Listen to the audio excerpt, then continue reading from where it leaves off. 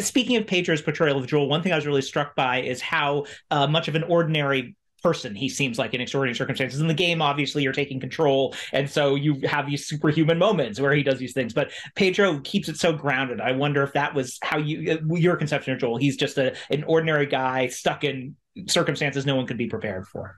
That's exactly right. It was very important to us that we reflect what's real, Mhm. because especially because we are not doing the gameplay. So we don't, I would, as Joel, I would get into a crouching position and walk a really long time crouching. That'll kill your hamstrings and your knees are shot. We actually said to Pedro, we want to play your age because Joel is older than Pedro is in real life.